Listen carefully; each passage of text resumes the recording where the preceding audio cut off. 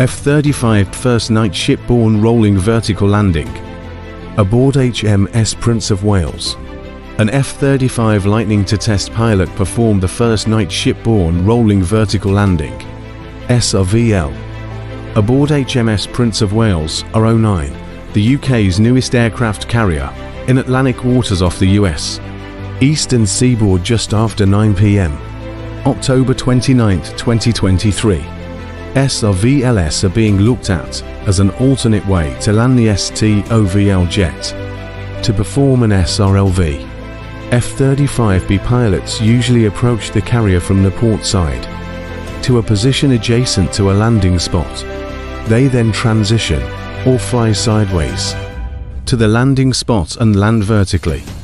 More than looking and sounding different, the landing technique could lead to tactics where a pilot returns to the ship with heavier loads.